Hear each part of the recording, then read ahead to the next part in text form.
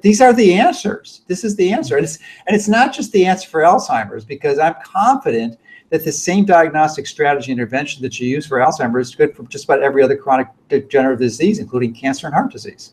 When you see people starting to get better from Alzheimer's disease, you cannot refute it. You see people improving their scores. You see people going back to work. You see them becoming part of their families again. You just can't refute what you see.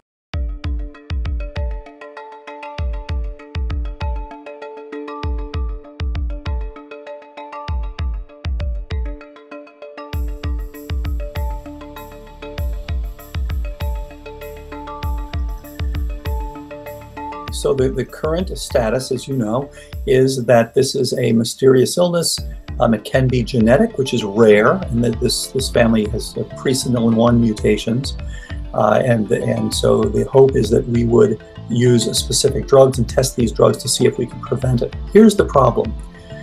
APP, as we talked about earlier, is like a CEO, essentially. It's looking at all the inputs.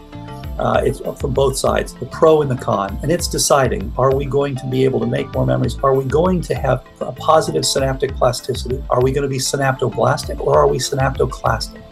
Now, in the few families that have this, they are pushed toward the synaptoclastic side from the beginning. That is not representative of what the over 95% of us have. We are pushed there appropriately, because we ate the wrong foods, we stayed up too late, we abused ourselves in so many ways with stress, we ate the wrong things, we were exposed to all these toxins, we lived a Western lifestyle, we ate the standard American diet, our hormones decreased. Those are the things that are driving our APP to produce the synaptoclastic side.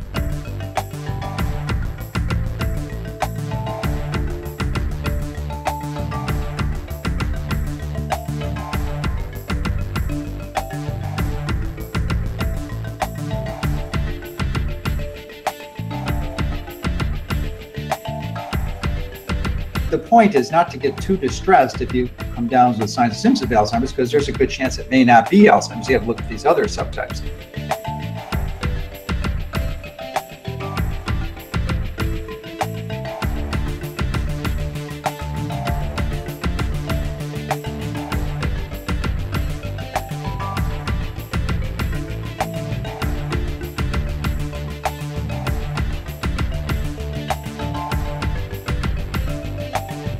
And if you look at what changes the most between birth and death, what is senescence all about?